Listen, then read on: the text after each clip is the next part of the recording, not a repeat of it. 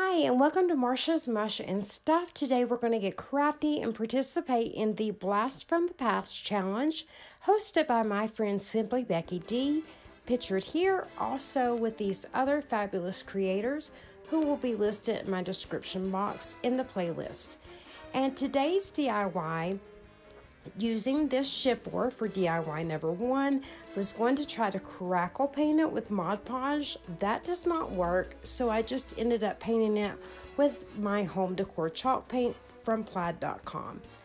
And also did want to mention that in today's challenge, these DIYs are going to be based on either a TV show or movie from the past.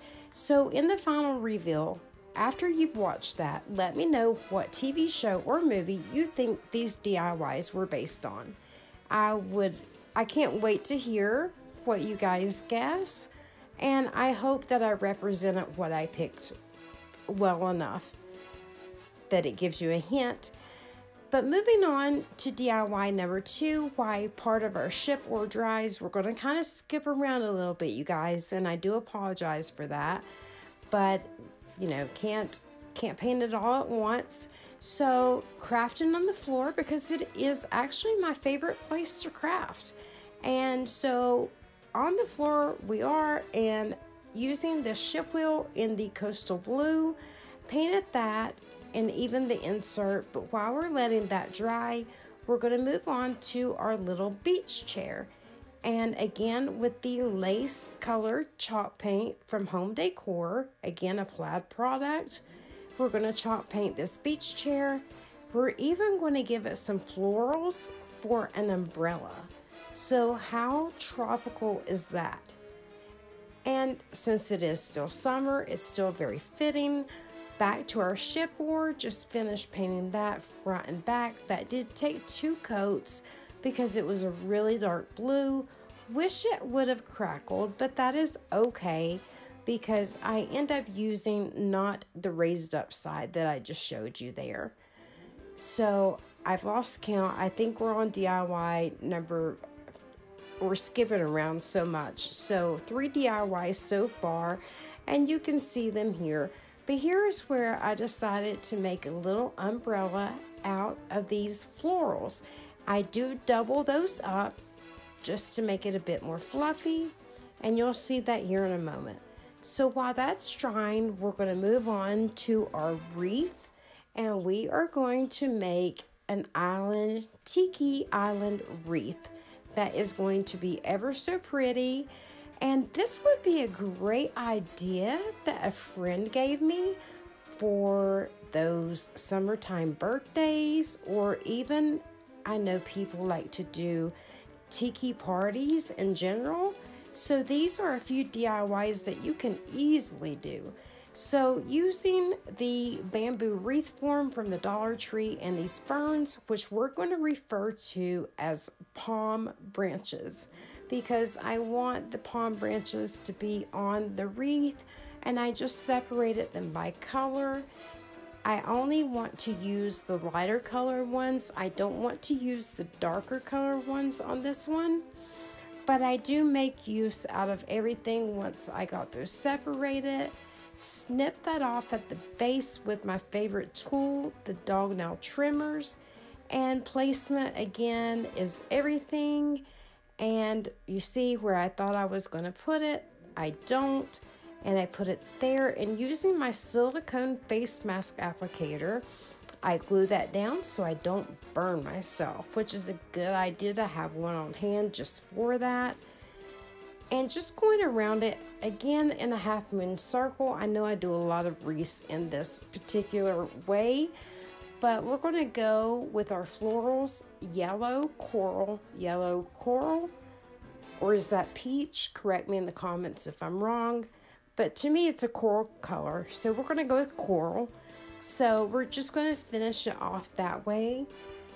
And I think this turned out beautiful. It's hanging on my back door as we speak.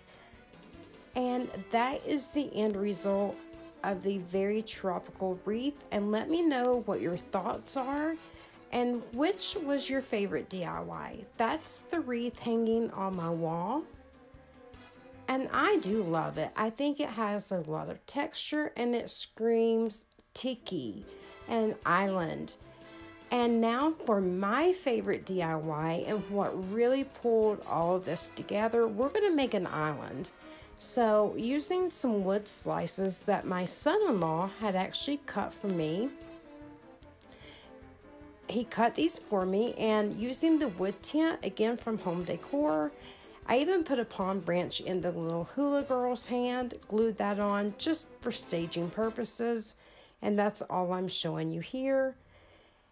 But went ahead and used a wooden skewer to attach the small wood round to the other larger wood round. And then we're going to take this wood tent. It's supposed to be a light gray, but it's more of a blue gray. I love this color, and it was the perfect addition for this DIY. And again, we're making an island. Now, you go ahead and paint that on, and then take your baby wipes and wipe it off just like you would with any other wood stain or wood tint. But anywhere that the paint peels off, or not peels off, but comes off with a baby wipe, it tends to do that around the glue, and you're going to see that right here. Then I just go back with my sponge and dab it on those places that it came off of. So that's what I'm showing you there, just dabbing it on and then finish wiping it off the top. And it gives it that wood grain effect that I definitely love. Makes it look more natural. And then we're going to take this palm tree from a set of stickers, tongue twister there, and we're going to glue that, hot glue that to that wooden skewer to separate the islands. And I absolutely love this one. We're going to get out some seashells, and you can use whichever ones you would like to use. This is only for inspiration. You don't have to do it just like I did, but I chose to use the smallest shells I could find, glued those in a little cluster, and then I pull out a bag of sand. I believe that's what's coming up next. I'm getting ahead of myself, guys. I'm sorry. Yes, pull out a bag of sand. And my another favorite product is a spray adhesive. So spray it on the wood slice, and then put down the sand, spray it again on top, and you guys, it hardens and it does not shed or go anywhere. Using the spray adhesive, we're going to make a towel for a little chair. And how cute is this? I absolutely love it. I think this was the perfect addition. I received this fabric from BB Craft, and you can find them online at bbcraft.com. If you're not familiar with them, I'll try to remember to list them in my description box. But look how cute, and that's where I doubled up on the florals for the umbrella, so to speak. And that's where I would want to relax if I were on this particular place. So many things I want to say but can't without giving you a big hint. So using these I found in my stash, I burn off the extra jute, the frayed edges, and I just tied them all together with a knot. Took that knot and glued it to that ship oar, and that's how we're going to embellish that ship oar. And that's all we're going to do to that one. And moving on to what I think is our last DIY, took this from the Dollar Tree, chalk painted it again in lace, using an acrylic paint pen to make those rust spots, and then gluing down the floral foam. We're going to glue that down now. I start to place the dark ferns or palm branches in until I realize, no, that's not going to work. So pull those out, put in more floral foam. We're just going to stack it on top of one another, and then we're going to add in some raffia for the base, and then our florals. I took the peach one out, and again we're going to go with the yellow and corals, And then I placed the palm branches behind, but let me know, would you have kept it this way or would you have put the palm branches in it? And that is what that one looks like, you guys. And you've probably seen it in my background many times if you've watched any of my other videos. But I do love this one. And I can change this out per season. And I think that's what I love most about it, to be quite honest with you. So I was wrong. This is the final DIY right here, you guys. And this is my second favorite. And again, I think this one pulls it all together. We're going to make a tiki bar. And using one of the little wooden crates that you get from the Dollar Tree, we're just going to use our wood stain or wood tint from Home Decor. Again, a Plaid product. And you can find Plaid at plaidonline.com. Using the baby wipes again to get that wood grain effect so that it looks very natural. We're just going to wipe it out. You want to make sure you get all the nooks and crannies, and then we're going to cut down our wooden dowels with the dog nail trimmers. And I marked those because I want it to stand up straight, obviously. And I did lose a little bit of footage here, and I do apologize for that. But we're going to take a combination of wood glue, yes, wood glue and hot glue, and buff down any of the little ends where you cut them with the dog nail trimmers, because you'll need to sand those down. So I sanded those down and then adhered those with the wood glue and a combination of the hot glue. Didn't realize I sanded it for so long. Here we go. So there's a bead of the wood glue, and then put the hot glue on the dowel and glued that down. Now you could have just used one dowel, but I was going for a certain look, and honestly didn't think of that till just now. But there it is, and then I just framed it in, you guys, by stacking the other wooden dowels on top and using some regular size popsicle sticks to make the roof. And then I went ahead and stained all of this with the same wood tint that I used on the crate. I made this wreath for this DIY. I used black and white yarn and just looped it around so it'd be like a lifesaver, and loosely wrapped the nautical rope around it. And then there's our beach chair and our little ship wheel, and of course our little island.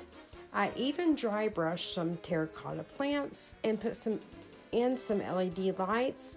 I also decorated our tiki bar with an adult size hula skirt, which is a great idea. You can cut it down to size and you'll have plenty left for other projects.